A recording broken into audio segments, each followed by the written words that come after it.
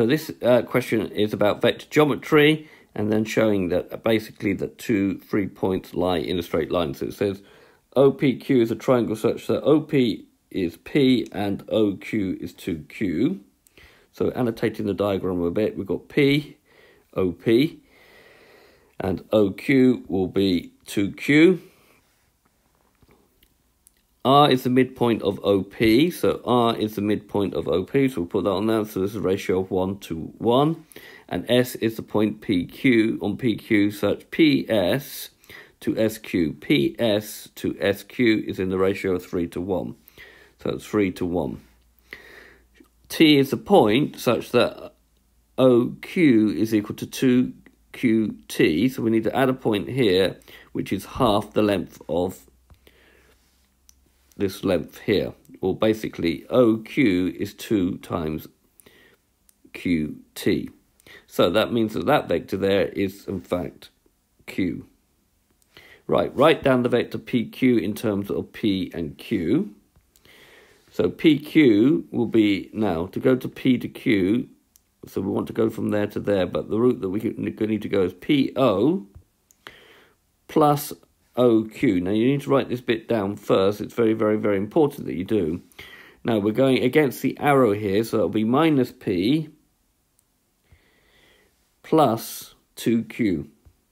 And normally we will write that as 2Q minus P. We'll just swap these over. Write the vector RS in P terms of P and Q. So we'll draw on RS. So RS will be the same as going to RP plus PS, which is the same as doing RP.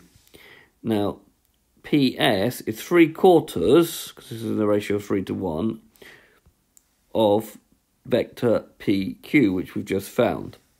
So that will be equal to, now this is going to be a half of P, because it's half the distance, plus 3/4 of 2Q minus P.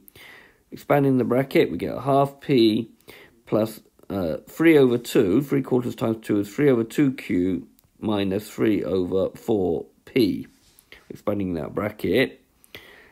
All right, before we go on, just remember what we've got to do is we've got to use a vector method to prove that RST lie on the straight line.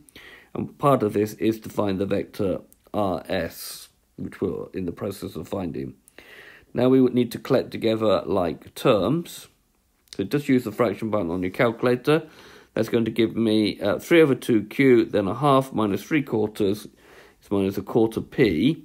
However, you might note that this is the same, if you take out a quarter, this is the same as 6Q, quarter times 6Q minus P. If you take out a quarter from this, this is what you get. If you think about a quarter is 3 over 2. 6 over 4 is 3 over 2. Okay, this will be important to do the last part. The last part we're asked to show that the point R, S, and T lie in a straight line. So to do that, we need to find the vector RT, and if it's some multiple of the vector RS, i.e. if we get a 6Q minus P in our vector, then RS and T lie on the straight line because you are using the same point R. So RT is equal to RO plus OT. So that's going to be equal to minus a half P, because you're going against the arrow, because the arrow is that way, plus 3 lots of Q, which we're going to write as 3Q minus a half P. Now, if we take out half as a common factor, we will be left with 6Q minus P.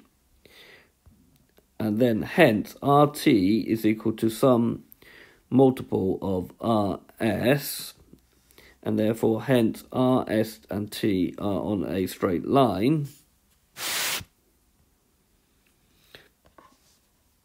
because the point R is common in both vectors. Okay, so this has been a video to show you how to use a vector method to show that 3 points lie on a straight line. I hope you've understood, and I thank you very much for watching.